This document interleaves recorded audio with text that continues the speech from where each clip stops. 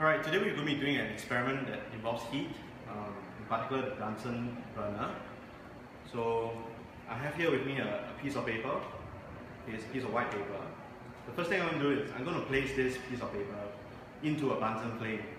Okay, so spend a few seconds and think about what would happen if I place a piece of white paper into the Bunsen flame. Okay, are you ready? Alright, let's go. 1, 2, 3. Alright, notice that the paper burns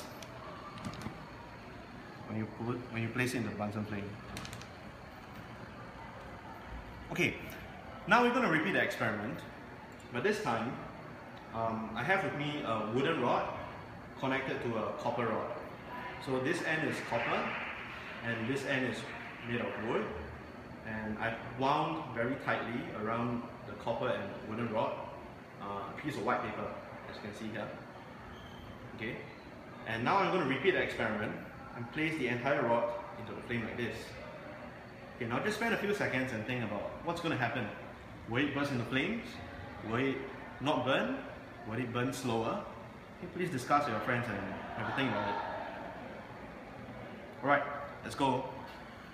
1, 2, 3.